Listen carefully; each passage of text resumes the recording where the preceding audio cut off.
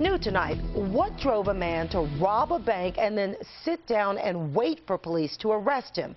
It happened in Gaston County. A News Channel 36 reporter, Rad Berkey, went to the county jail to ask that man what he was thinking. He tells Rad he had no choice. First time I've ever been in trouble with the law. So it's not, it was, I'm sort of a logical person, and that was my logic. That's what I came up with. That is how James Verone says he came to the decision to rob the RBC Bank on New Hope Road on Thursday of last week. He had no gun, but handed the teller a rather unusual note. The note said, this is a bank robbery.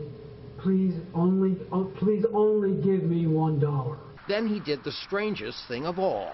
I started to walk away from the teller, and then I walked back and I said, I'll be sitting right over here on the chair waiting for the police. And that's what he did. Listen to the teller on the 911 call to police. He's sitting on the sofa as you walk in the front door. So why did he do everything he could to get arrested? Because I wanted to make it known to whoever would know that, it wasn't done for the monetary value. It was done for, medical reasons. That's right. James Verone says he has no medical insurance.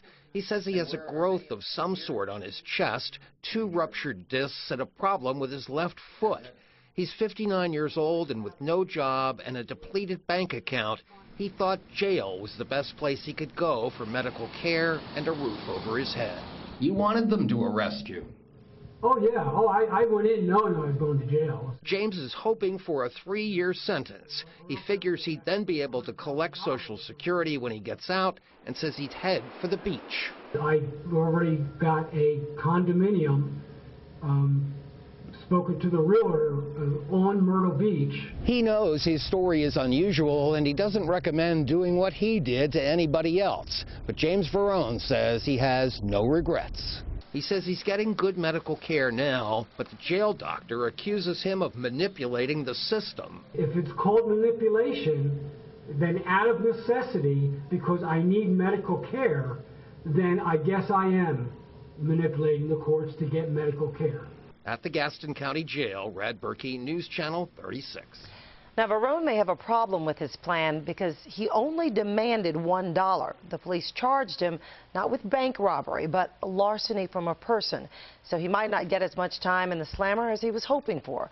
We'll follow this story and let you know what happens.